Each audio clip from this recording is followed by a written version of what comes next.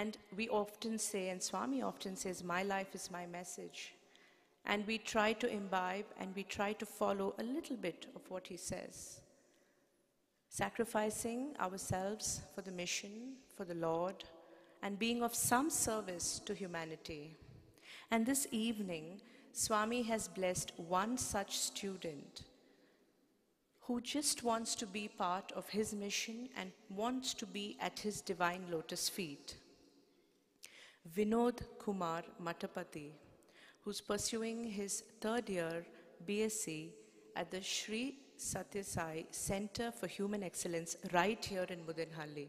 He joined the institution in his 6th grade, has been one of the very bright students, and today he only wants to be at Bhagwan's lotus feet. In fact, his parents wanted him to go and pursue medicine, but he wanted to remain at Swami's lotus feet. And brothers and sisters, Brother Vinod Kumar addressing all of us this evening. Sai Ram.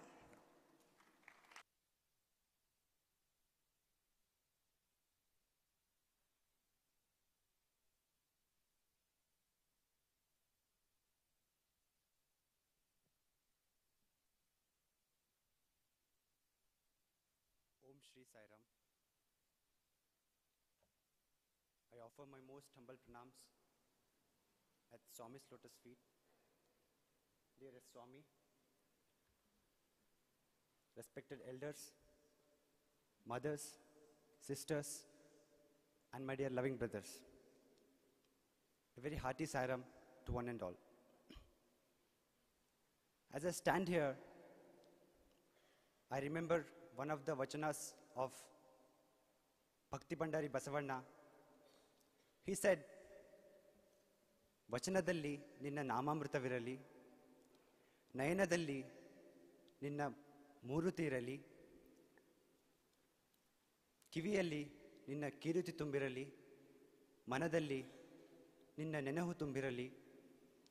It means, O Lord, let my eyes be filled with your glorious form. Let my ears be filled with your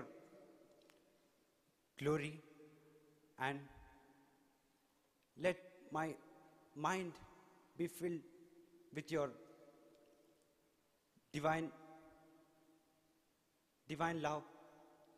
O Lord Kudala Sangama Deva, Satya Sai Deva, let me become a bee at your lotus feet. It is said, Jantunam Narajarma Durlabham, means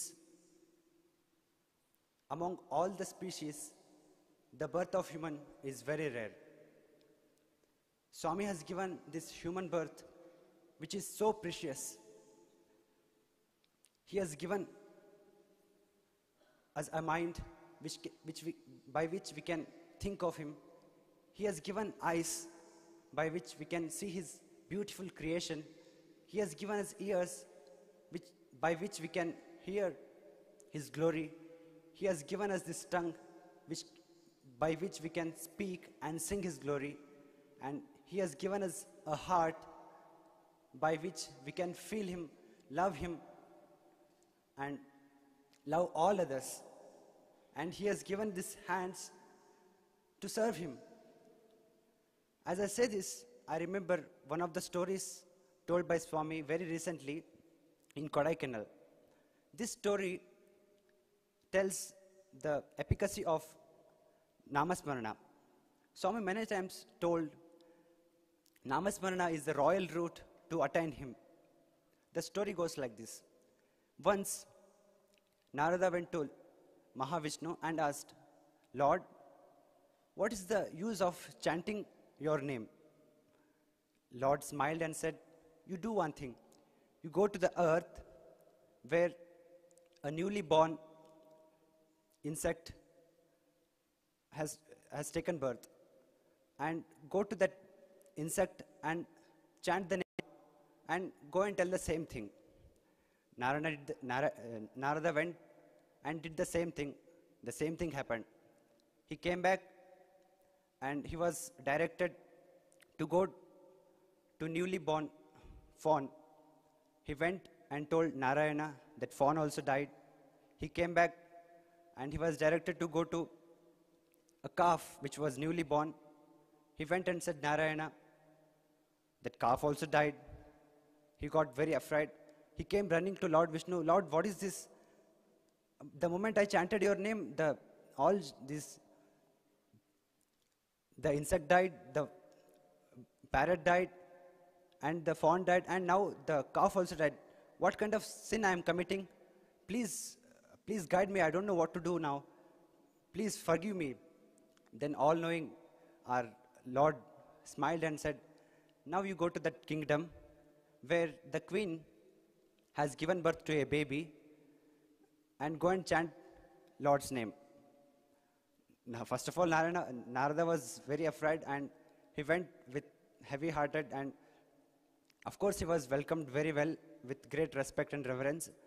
He went close to that child and looked into his eyes and took him into the arms and said, Narayana.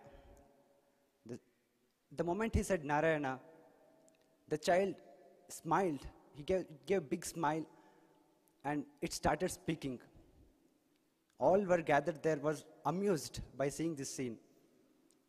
The child started speaking, and he told, "Oh Lord Narada, thank you very much for redeeming me from this world.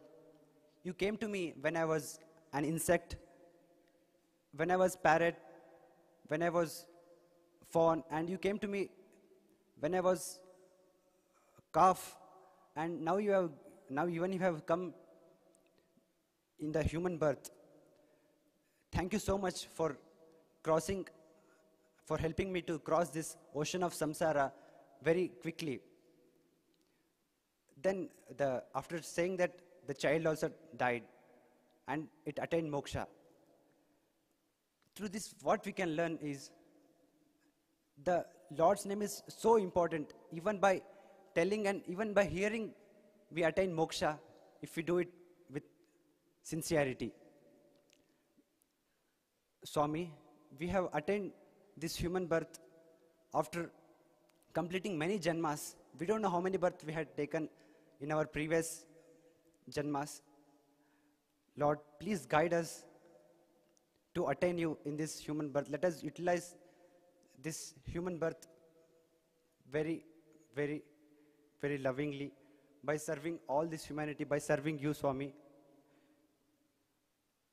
Please give us the strength to lead a good life by which we can serve you and make you happy. We love you, Swami. Thank you.